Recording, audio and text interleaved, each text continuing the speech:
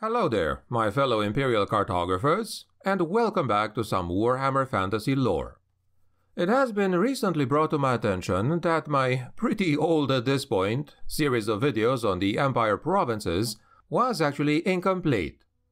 It does turn out that, somehow, I forgot to cover a major and founding region of the Empire, namely Stirland. So, even though these videos don't really get that many views, I still try my best to be as thorough as possible with any given topic. So, today we're gonna learn about Stirland, to complete the series. I am your host, the Grimdark Narrator, and without further ado, let us proceed, shall we? Bounded by the World's Edge Mountains on the east and the north, west and south by the rivers Styr, Aver, and Reich, Stirland is a rugged province of very mixed terrain.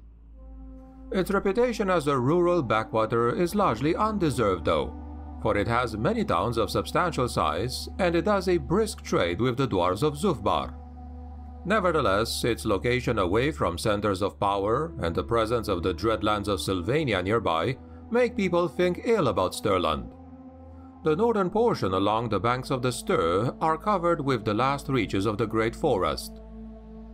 Ever since the end of the Vampire Wars, the province has been given the rights to all the lands of eastern Sylvania. While essentially this doubled the size of the province, it did little to improve the province's fortunes. Indeed, the province of Stirland is a relatively poor region in comparison to its neighbors like Averland or Wissenland. To the east, beyond Siegfriedhof, the forest thins down and breaks into separate woods, the feared Hunger and Grim Woods, places of equally foul reputation. It is from here that the lands become enshrouded in unnatural fog and harsh weather. Past the Grim Wood, there is a dismal village that marks the start of Hel Fen, the place where Imperial forces long ago destroyed the army of Manfred von Karstein at the end of the Third Vampire War. The west is dominated by the Stirhugel, a hilly country that was the first home of the Styrigan tribes thousands of years ago. Crossed by the Old Dwarf Road and the Nuln Road, the hills are mostly home to villages and sheep herders who trade in the markets of Flensburg and Worden. Hidden among the winding tracks and foggy vales, however, are the tombs of the ancient chieftains of the Styrigan tribes. Dug into the hillsides or built as turf-covered barrows, these date from pre-imperial times. The entrances are well hidden by their builders, although sometimes one of these entrances can become exposed by rains or flooding. Locals consider the tombs cursed and avoid them, and it seems every village has a tale of their own of someone who has gone missing while investigating the final resting place of the so-called Old Kings. Nevertheless, treasure hunters and necromancers both seek out the tombs of the Styrigan, each for their own very different reasons. It is the east of Stirland that holds the rest of the province in genuine dread, however, for it is there that one finds benighted Sylvania. From the somber town of Tempelhof, which has not had a resident priest of in more than 8 centuries, to the foothills of the World's Edge Mountains between the Aver and the Styr, the largest region of Stirland is a place of fear and gloom. It is said that ghosts walk freely at night among the haunted hills, and the deep fogs of Sylvanian woods are said to sometimes trap souls inside them, forced to wander there forever. The eastern portion of the province is the bleakest, where ancient black castles sit among the craggy peaks. Sylvania is a place that most Stirlanders try to forget about, and the Elector Count's tax collectors only come calling when accompanied by a small army. Even the dwarves of Zufbar avoid Sylvania, preferring the road south to Schramleben and through the Moot if they want to travel to Wurtbad, the capital. Descended from the Asseborn tribe of old, the Stirlanders are a short, thick-set people, much like their Ostermark neighbors. Dark of hair and suspicious of strangers, their bloodline has remained one of the purest in the entire empire. Some folk point out that is because they're inbred peasants, but as the Stirland nobility are keen to point out, even the most base-born soul can trace their line back over many generations. Famous for their superstitions, Stirlanders are definitely a cautious lot. Also said to be overly rural and backward, Stirlanders are often mocked by the rest of the Empire, particularly for their slow speech and slow pace of life. For their part, the folk of Stirland are proud of their preservation of ancient custom and their long view of life. At their best, Stirlanders are calm and practiced at taking their time when doing anything. Fond of long, lewd tales, the local tavern is the heart of any Stirlander community. It is here that people gather to hear their favorite stories, the local gossip, and sometimes news of the outside world.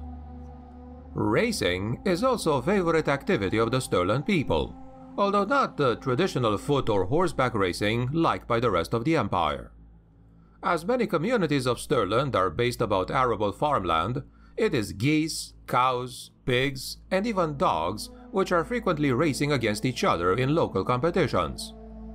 Usually held on a festival or market day, the winning creature is often awarded ribbons of reprieve, meaning that it will never be destined for slaughter.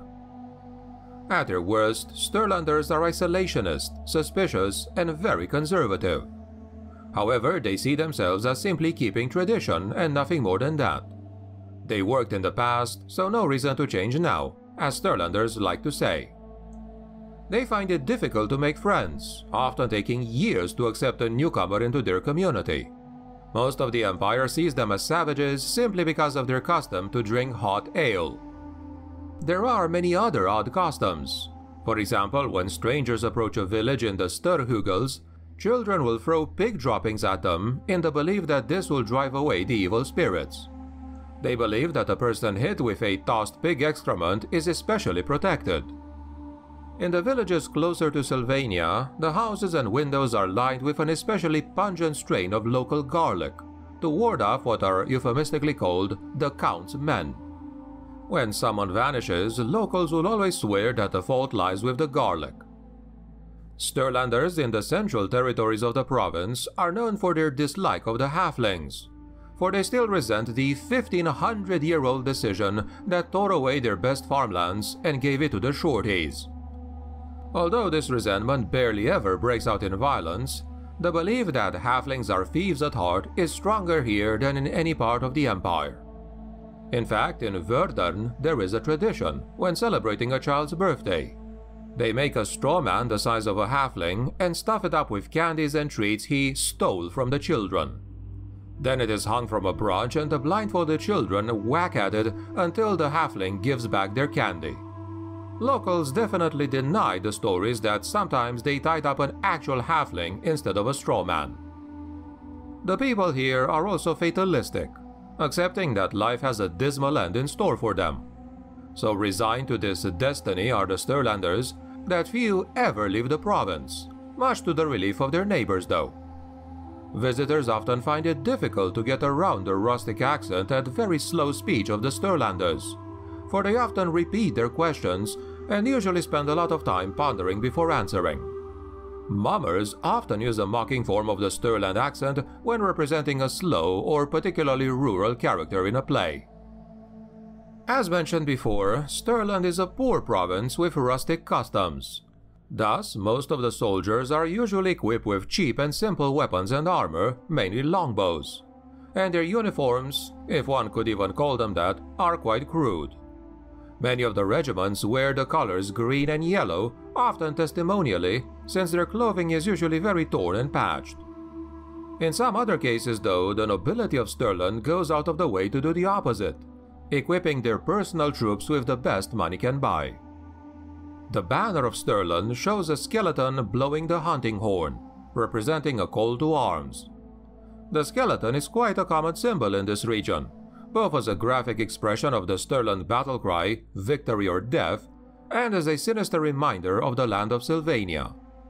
This is considered a prominent territory of Stirland, but actually revealed to be a dangerous and semi-deserted place where the dead never rest. Another symbol is the warrior maiden, which can be seen on the banner of many Stirland regiments, dating back to the founding of the Empire. The tribe that controlled the lands along the Stir in Sigmar's time was ruled not by a chieftain, but a fierce warrior queen, whose name has long been forgotten. Although she died at the Battle of Blackfire Pass, it was her son who took the title of Elector Count when the empire was founded. And this equally fearless leader is still remembered in ancient songs and on the banners of the province. And this, my friends, has been what I wanted to tell you about the province of Stirland from the Empire for today. With this, I do hope I managed to complete our Empire Provinces series properly. Although, technically there's still Sylvania, even though it hasn't been practically part of the Empire for a very long time. If you guys would like me to though, I will still make a video on that too. I don't actually remember if I actually covered the province or just mentioned it in association with other topics. Anyway, I welcome any of your thoughts or questions on the Stirland province in the comments below as always. If you enjoyed the video, please consider leaving a like, share, and subscribe for future content. Thanks a lot for watching, and the blessings of Sigmar be upon you.